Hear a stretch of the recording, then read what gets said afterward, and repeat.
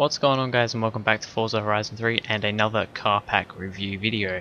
This is the Duracell Car Pack for Forza Horizon 3. It is March's car pack, and I believe it is the last car pack that is included in the car pass. So we probably will have a couple of other packs after this, I believe, but this is the last one for the pass. The first car in the pack is the BMW 507, which is an interesting little car. It's another one of those kind of small little convertible cars that we seem to get in most packs. I can't remember what it was last month, but we had a car like this in last month's pack as well. Really, they're just little D-class cars that I personally do not really care for. It doesn't have anything, special about it. It's not a car that I've actually heard of before, BMW 507. Not something I've ever heard of, not something that I recognise at all. I mean, if you're into little cars like this, then sure, it may be interesting to you. Of course, you can probably stick ridiculous amounts of power into it and make it quite crazy. However, for me, personally, because I don't know the car at all, and because it just kind of looks a bit generic and not very interesting, I'm not the biggest fan of it. It's probably one of the worst cars in the pack, in my opinion, but it's here. Up next, we have the Chevrolet Camaro ZL1, or Camaro, however you want to say it. I was about to say Camaro and I said Camaro. Ended up sounding a bit weird. I love this car. This is the 2017 version, I'm fairly sure, and I really do like it. I mean, the Camaro has always been one of my favourite muscle cars. It's, I've been liking the Ford Mustang a lot more recently. However, the Mustang and the Camaro, I'd say, are probably my two favourite muscle cars. I prefer them over, like the Challenger and things like that.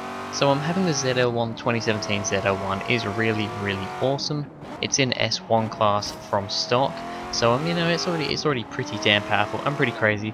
It is a cool car. Next up, we've got the Ford Falcon GT.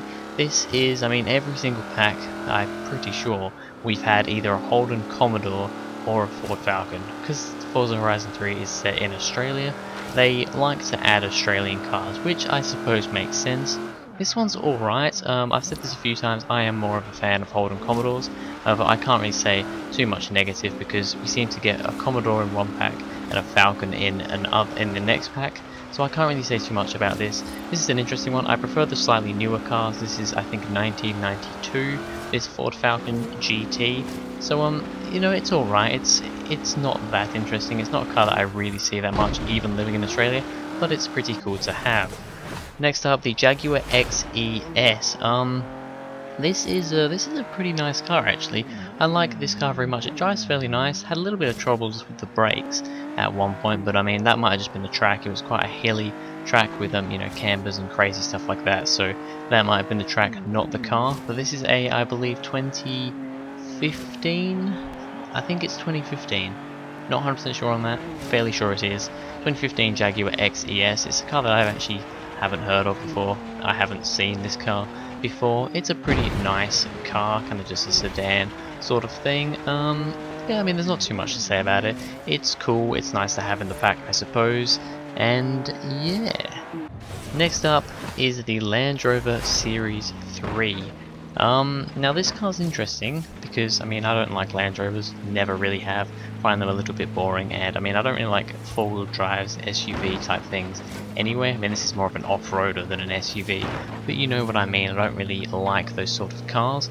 It's interesting having this car though, and I will probably be doing a cross-country car build of this car because you can put over 1,000 horsepower in it. I've already tried it out. It's going to be interesting. So this is probably, it might be the next cross-country car build, it might be the one after, I don't know, but I will be doing a cross-country car build on the Land Rover because it should be interesting throwing this thing around the course. Next up, the Nissan Nismo GTR LM. Now this is a pretty cool car. It's basically a Nissan GTR race car.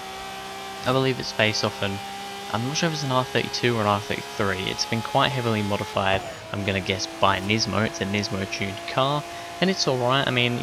It's primarily made for racing tracks on a circuit. So I don't think I'll be racing this thing off-road, even if you can put off-road suspension on it, which I don't know if you can. Haven't checked that, but I probably won't be doing it anyway because it's a race spec vehicle. That's what it's supposed to be. It's pretty cool. It's not the most interesting thing in the world, however, because I like Skylines, I do quite like this car. And the final car in the pack is the Volvo 242 Turbo Evolution. Now, correct me if I'm wrong, but I believe the Volvo 242 was in Need for Speed 2015. I think it was the cheapest car. I'm fairly sure it was the 242. This is the Turbo Evolution, so I think this might be a slightly faster version. However, it's actually a really fun car to drive from standard. I'm just driving it standard in this video here, and it's really fun just chucking it around. It's only in, I believe, C class, but even in C class, it's fun to just chuck around, have fun with. It's in the classic rally category, so I think I'll probably be doing a cross-country car build on this car as well. There are actually a few cars that I'd like to do builds on in this pack, but yeah, that is the Duracell Car Pack for Forza Horizon 3. Like I said, I'm fairly sure this is the last car pack for the car pass, so we may see another pack next month. However, it'll be one that we have to buy separately. It doesn't come in with the rest. But there we have it, guys. That is going to be it for this video. Well, actually, I'll just I forgot. I said actually twice there. What cars do I like? Well, the BMW I don't really care for. The Camaro is really cool. The Ford Falcon's alright. The Jaguar's pretty cool. The Land Rover should be pretty interesting when you stick upgrades in it. The Nismo Nissan GTR is pretty cool. And the Volvo 242, it was a fun little car to drive from standard, so I think that could be interesting.